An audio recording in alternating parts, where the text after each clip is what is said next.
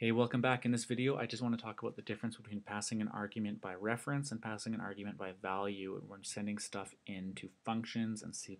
So this is pretty much the exact code that we had in the last video. We defined a structure called person with two fields here for name and age. Then we have a function here that returns a structure type. Notice this and sign here. We're actually sending our arguments in by reference, passing by reference. So whatever we do here to W inside this function, whatever got passed in as W, so for example, we're going to pass in A down here, we'll be updating the input in the main function where we're passing it from. Very different from passing by value where we cannot do that. So inside the main function, we say that there's this person A structure. And we're going to start off by saying that the name is Bob and the age is 20, but then we run the function. So we pass A in here, we pass A into the read input function, and then we allow the user to change w.name and w.age, but when we return W, that overrides whatever the input was for A. So if we build and run this, we're going to run the program and see what we get. Alright, so I'm going to enter a different name that's not Bob, we'll say Braden, and an age that's not 20, let's say 100. Now, when I hit enter, it says person A's name is Braden and they are 100 years old. So let's look at why that happened. We're actually seeing out A.name and A.age, and that means that somehow this read input A function, when we passed in A and then the result had come, or when it returns a value, it actually updates A because A.name after we've ran this is now Braden, and A.age after we've ran it is now 100. It's no longer 20 or Bob. So that's an example of passing something by reference. We're actually literally changing the input of the variable that we're inputting into it. Now, if we get rid of this and sign, now we're no longer passing by reference. Where there's no and sign, that means we're going to pass by value. So when we run the program this time, passing in our argument by value, the exact same thing is going to happen. It's going to start out as A.name is Bob, A.age is 20, and then when we get to read input A, we're passing A into read input, and now here it becomes W, and so we can change whatever we want, W name, W age. So again, let's do this. We'll say Braden and 100, but when I press this, we're going to be outputting something slightly different as last. So now it says person A's name is Bob, and they are 20 years old.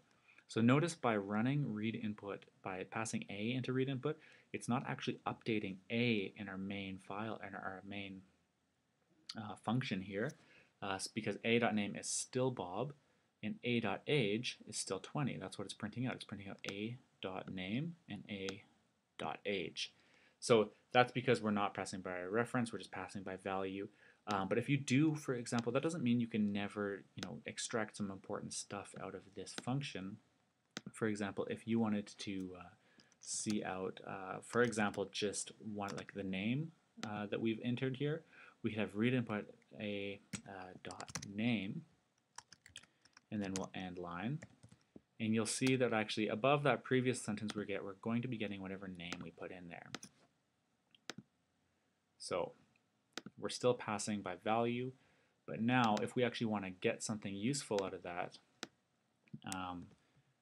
we can go like this. So we'll enter Braden. Again, we can put in 100 or whatever. And when we hit enter here, notice there's going to be one extra line that comes up. So it says Braden, and then it bumps down a line, and then it says person A's name is Bob, and they're 20 years old. So again, here when it says person A's name is Bob, and they are 20 years old, it's definitely grabbing the information from A.name is Bob, and A.age is 20. But here, the line above it, where it just says Braden here, just kind of floating by itself, that's because I went cout, read input A.name, and in that we passed in A, so we passed in Bob and 20, and then when that comes in here, and then we actually override it, so W.name and W.age, and when we return that, the value that we're returning for this function, we can single out and just print out the name if we want, and that'll actually reflect what we've typed in there. So same thing, if we wanted, we could do age, just age. I don't want to do both of them because it'll want to prompt me to run the program twice if I put read input A.name and then read input A.age. It just gets messy. But this is just to show you that obviously you can extract information even if you're passing by value. It's just not quite the same process. And also you're not actually changing the variables that are appearing as inputs in the main function. So anyways, we can just say something like Braden, and this time let's put in some other age like 99. And so there you go. It's printing out that 99 to the screen because cout, we're seeing out the output of read input, specifically the age part, and then bump down a line, bump down another line. We're seeing out the regular stuff, a.name, a.age. So there you go. Those are the two examples of, in one situation about what happens if you just change, by passing by reference or passing by value. Again, we can just add in that again, and we're going to pass by reference again, save all, and then when we run that, just so you can see one last time, Braden 100. So there you go. Now it's back to saying a.name. It's getting overridden, with whatever inputs are because we have that and sign. And I forgot to take out this line, so it's still printing that 100 there. So anyways, that's when try and wrap your head around that, and you'll really be able to know what kind of situations are appropriate. If you want to overwrite something in the main function, pass by reference. If you just want a value, pass by value.